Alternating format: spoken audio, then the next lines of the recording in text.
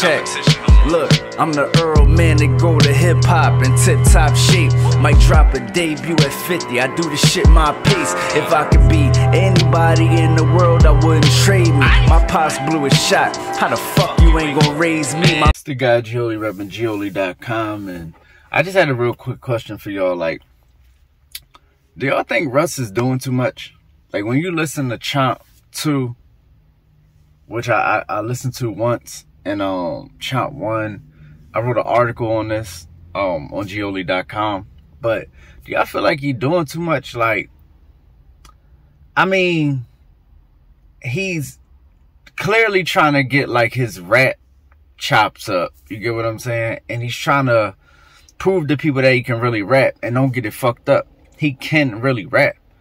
And he is one of them niggas on the microphone, pause. But it's like, do it come off a little vulturous? Do you? Because to me, it comes off a little bit vulture-y. Like when, you know, you got this white man, he go get all the super duper underground niggas, like a underground, like Avengers, and then put together a project based around that. And then like try to get all the super hip hop fans, you know what I mean? Because with Russ, that's the only thing he's really missing. You know what I mean? Russ one of the only rappers in the world that can sell out a 14,000, 10,000 person venue by himself with no opening act. We've seen it happen. So he got the fans, but he don't got the love. You know what I'm saying? And it's dope to try to go get the love, but the way he doing it, it just kind of feel a little forced. You know what I mean? Kind of feel a little vulturish.